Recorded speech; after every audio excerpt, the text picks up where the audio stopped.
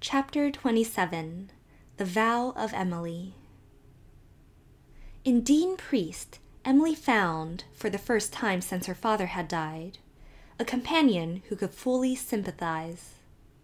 She was always at her best with him, with the delightful feeling of being understood.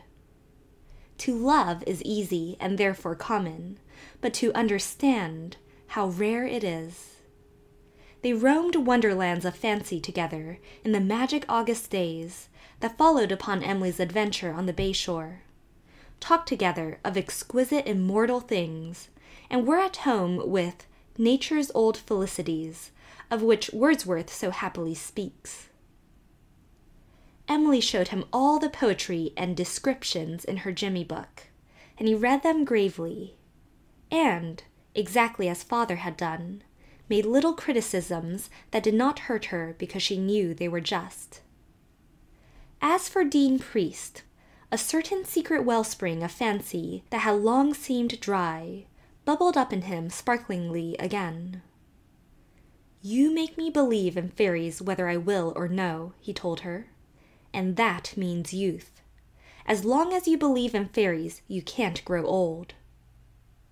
"But I can't believe in fairies myself," protested Emily sorrowfully. "I wish I could." "But you are a fairy yourself, or you wouldn't be able to find fairyland. You can't buy a ticket there, you know. Either the fairies themselves give you your passport at your christening, or they don't. That is all there is to it." "Isn't fairyland the loveliest word?" said Emily dreamily. "Because it means everything the human heart desires," said Dean.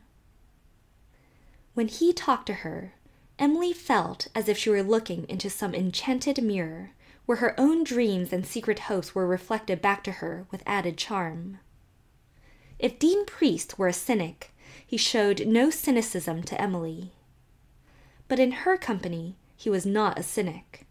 He had shed his years and became a boy again, with a boy's untainted visions.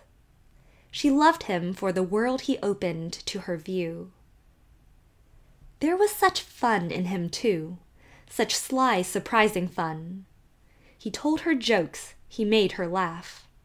He told her strange old tales of forgotten gods who were very beautiful, of court festivals and the bridals of kings. He seemed to have the history of the whole world at his fingers' ends. He described things to her in unforgettable phrases as they walked by the bay shore, or sat in the overgrown shadowy old garden of Wither Grange. When he spoke of Athens as the city of the violet crown, Emily realized afresh what magic is made when the right words are wedded, and she loved to think of Rome as the city of the 7 hills. Dean had been in Rome and Athens, and almost everywhere else. "I didn't know anyone ever talked as you do except in books," she told him. Dean laughed, with a little note of bitterness that was so often present in his laughter, though less often with Emily than with other people. It was really his laughter that had won Dean his reputation for cynicism.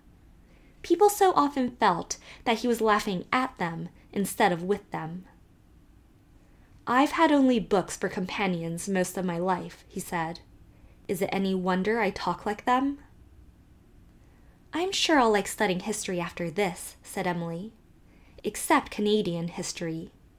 I'll never like it. It's so dull. Not just at the first, when we belonged to France, and there was plenty of fighting. But after that, it's nothing but politics." "The happiest countries, like the happiest women, have no history," said Dean. "I hope I'll have a history," cried Emily. "I want a thrilling career." "We all do, foolish one. Do you know what makes history? Pain, and shame, and rebellion, and bloodshed and heartache. Star, ask yourself how many hearts ached and broke to make those crimson and purple pages in history that you find so enthralling. I told you the story of Leonidas and his Spartans the other day. They had mothers, sisters, and sweethearts. If they could have fought a bloodless battle at the polls, wouldn't it have been better if not so dramatic? I can't feel that way, said Emily confusedly. She was not old enough to think or say, as she would say 10 years later. The heroes of Thermopylae have been an inspiration to humanity for centuries. What squabble around a ballot box will ever be that? And, like all female creatures, you form your opinions by your feelings. Well, hope for your thrilling career, but remember that if there is to be drama in your life, somebody must pay the piper in the coin of suffering. If not you, then someone else. Oh, no, I wouldn't like that. Then be content with fewer thrills. What about your tumble over the bank down there? That came near being a tragedy. What if I hadn't found you? But you did find me, cried Emily. I like near escapes. After they're over, she added. If everybody had always been happy, there'd be nothing to read about. Tweed made a third in their rambles, and Emily grew very fond of him, without losing any of her loyalty to the pussy folk. I like cats with one part of my mind, and dogs with another part, she said. I like cats, but I never keep one, Dean said. They're too exacting. They ask too much. Dogs want only love, but cats demand worship. They have never got over the Bubastis habit of godship.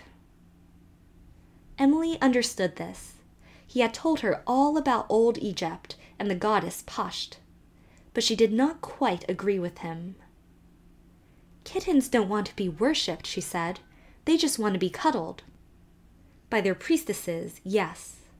If you had been born on the banks of the Nile 5,000 years ago, Emily, you would have been a priestess of Pasht, an adorable slim brown creature with a fillet of gold around your black hair and bands of silver on those ankles Aunt Nancy admires, with dozens of sacred little godlings frisking around you under the palms of the temple courts.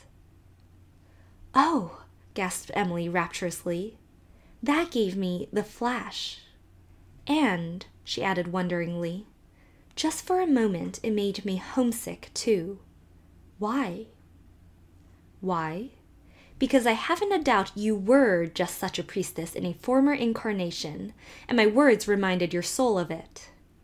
Do you believe in the doctrine of the transmigration of souls, Star?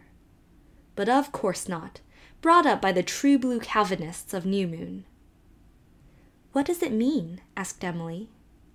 And when Dean explained it to her, she thought it a very delightful belief, but was quite sure Aunt Elizabeth would not approve of it. So I won't believe it, yet, she said gravely.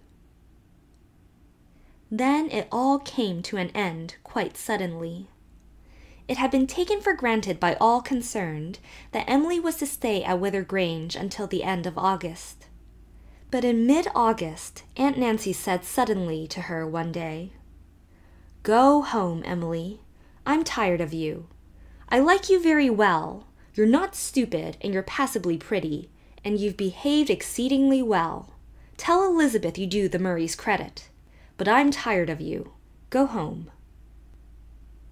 Emily's feelings were mixed.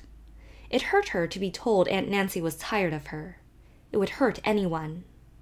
It rankled in her for several days, until she thought of a sharp answer she might have made Aunt Nancy, and wrote it down in her Jimmy book. She felt quite as relieved then as if she had really said it. And she was sorry to leave Wither Grange. She had grown to love the old, beautiful house, with its flavor of hidden secrets, a flavor that was wholly a trick of its architecture, for there had never been anything in it but the simple tale of births and deaths and marriages and everyday living that most houses have. She was sorry to leave the bay shore, and the quaint garden and the gazing ball, and the Chessy cat and the pink room bed of freedom. And most of all, she was sorry to leave Dean Priest. But on the other hand, it was delightful to think of going back to New Moon and all the loved ones there. Teddy and his dear whistle, Ilsa and her stimulating comradeship, Perry with his determined reaching up for higher things, Saucy Sal and the new kitten that must be needing proper training now, and the fairy world of the Midsummer Night's Dream. Cousin Jimmy's garden would be in its prime of splendor. The August apples would be ripe. Suddenly, Emily was very ready to go. She packed her little black box jubilantly, and found it an excellent chance to work in neatly a certain line from a poem Dean had recently read to her, which had captured her fancy. "Goodbye, proud world, I'm going home," she declaimed feelingly, standing at the top of the long, dark, shining staircase, and apostrophizing the row of grim priest photographs hanging on the wall. But she was much annoyed over one thing. Aunt Nancy would not give her back the picture Teddy had painted. "I'm going to keep it," Aunt Nancy said, grinning and shaking her gold tassels. "Someday that picture will be worth something as the early effort of a famous artist." "I only lent it to you.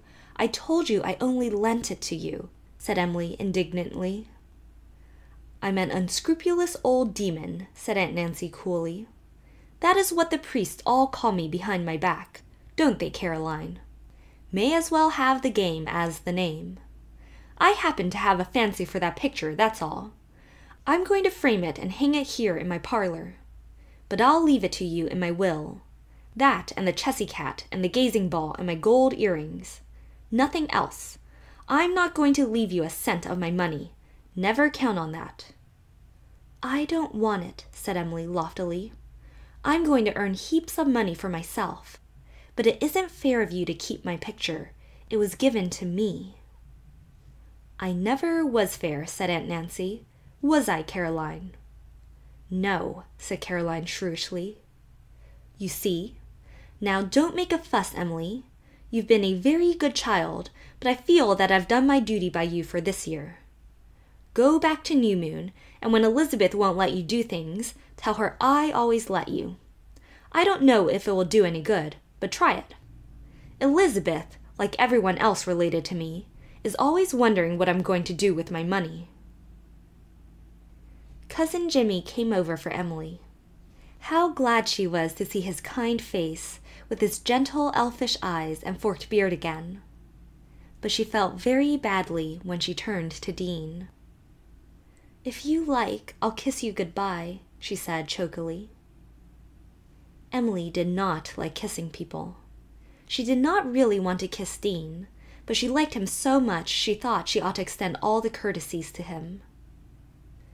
Dean looked down smiling into her face, so young, so pure, so softly curved.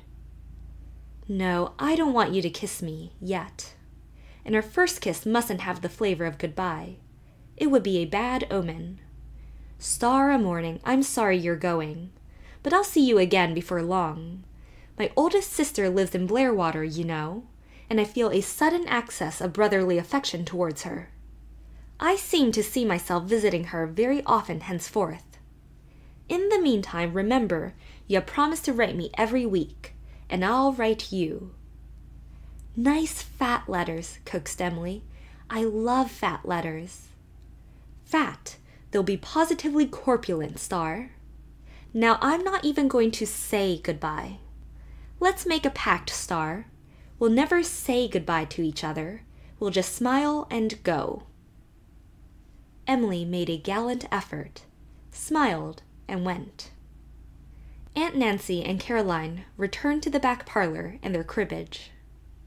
Dean Priest whistled for Tweed and went to the bay shore. He was so lonely that he laughed at himself. Emily and Cousin Jimmy had so much to talk of that the drive home seemed very short. New Moon was white in the evening sunshine, which also lay with exceeding mellowness on the gray old barns. The three princesses, shooting up against the silvery sky, were as remote and princessly as ever. The old gulf was singing away down over the fields. Aunt Laura came running out to meet them, her lovely blue eyes shining with pleasure. Aunt Elizabeth was in the cookhouse preparing supper, and only shook hands with Emily, but looked a trifle less grim and stately than usual. and she had made Emily's favorite cream puffs for supper.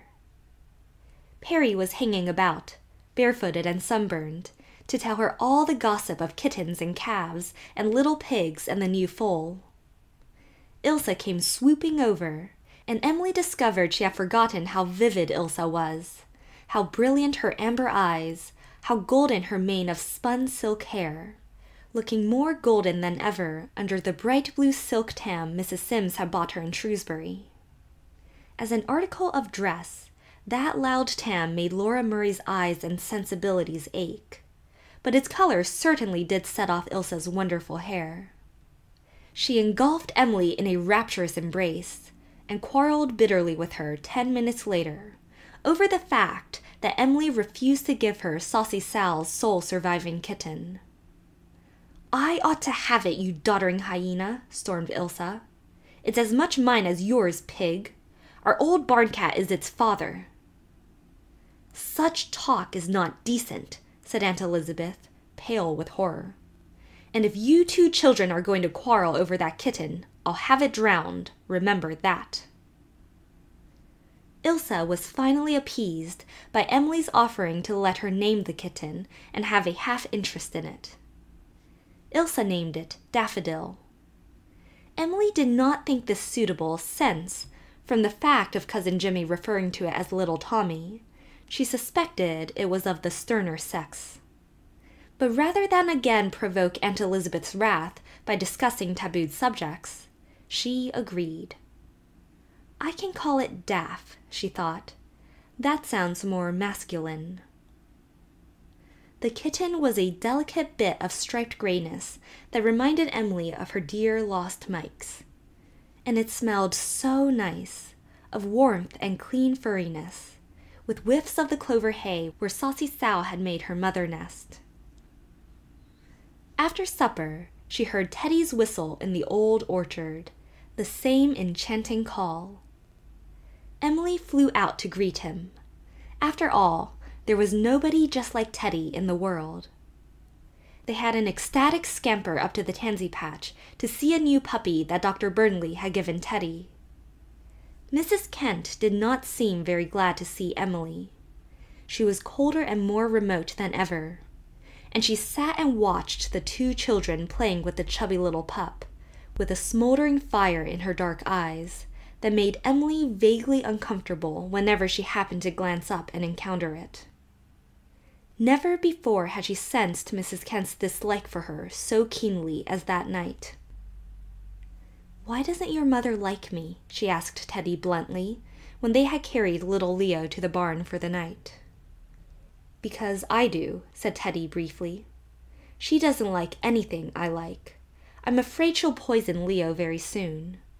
I wish he wasn't so fond of me," he burst out, in the beginning of a revolt against his abnormal jealousy of love, which he felt rather than understood to be a fetter that was becoming galling. "She says she won't let me take up Latin and algebra this year. You know Miss Brownell said I might, because I'm not going to college. She says she can't bear to part from me, ever. I don't care about the Latin and stuff, but I want to learn to be an artist. I want to go away someday to the schools where they teach that. She won't let me. She hates my pictures now because she thinks I like them better than her. I don't. I love Mother. She's awful sweet and good to me in every other way. But she thinks I do, and she's burned some of them. I know she has. They're missing from the barn wall, and I can't find them anywhere. If she does anything to Leo, I'll hate her." "Tell her that," said Emily coolly, with some of the Murray shrewdness coming uppermost in her. "She doesn't know that you know she poisoned Smoke and Buttercup. Tell her you do know it, and that if she does anything to Leo, you won't love her any more. She'll be so frightened of your not loving her that she won't meddle with Leo, I know. Tell her gently, don't hurt her feelings, but tell her. It will," concluded Emily, with a killing imitation of Aunt Elizabeth delivering an ultimatum, "be better for all concerned." "I believe I will," said Teddy, much impressed. "I can't have Leo disappear like my cats did. He's the only dog I've ever had, and I've always wanted a dog. Oh, Emily, I'm glad you're back." It was very nice to be told this, especially by Teddy. Emily went home to New Moon happily.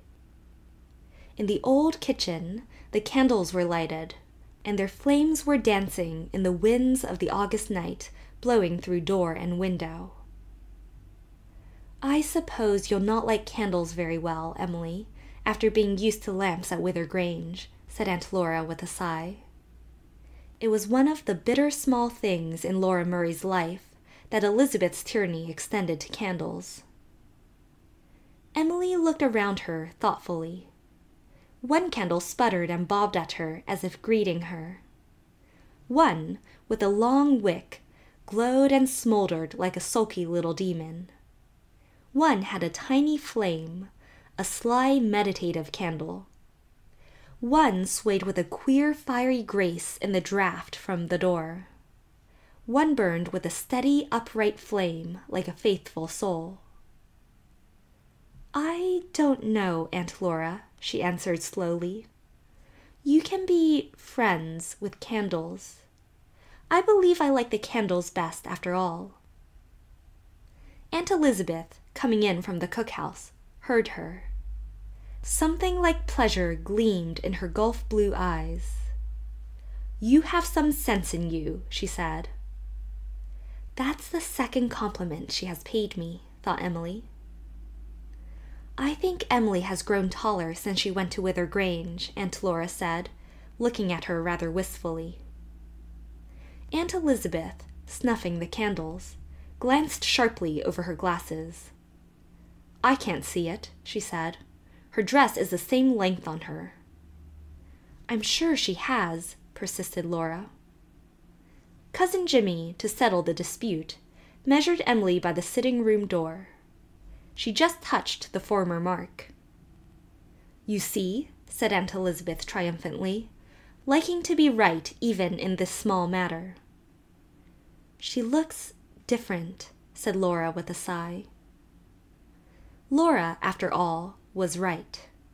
Emily had grown, taller and older, in soul, if not in body.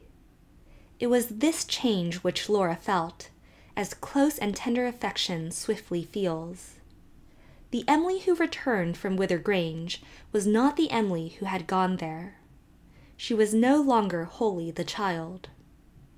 Aunt Nancy's family histories over which she had pondered, her enduring anguish over the story of Ilsa's mother, that terrible hour where she had lain cheek by jowl with death on the cliffs of the bay shore, her association with Dean Priest, all had combined to mature her intelligence and her emotions. When she went to the garret next morning and pulled out her precious little bundle of manuscripts to read them lovingly over, she was amazed and rather grieved to find that they were not half so good as she had believed they were. Some of them were positively silly, she thought. She was ashamed of them, so ashamed that she smuggled them down to the cookhouse stove and burned them, much to Aunt Elizabeth's annoyance when she came to prepare dinner and found the firebox all choked up with charred paper. Emily no longer wondered that Miss Brownell had made fun of them, though this did not mellow her bitterness of remembrance in regard to that lady in any degree. The rest she put back on the sofa shelf, including The Child of the Sea, which still impressed her as fairly good, though not just the wonderful composition she had once deemed it. She felt that many passages could be rewritten to their advantage. Then she immediately began writing a new poem, on returning home after weeks' absence. As everything and everybody connected with New Moon had to be mentioned in this poem, it promised to be quite long and to furnish agreeable occupation for spare minutes in many weeks to come. It was very good to be home again. "There is no place just like dear New Moon," thought Emily.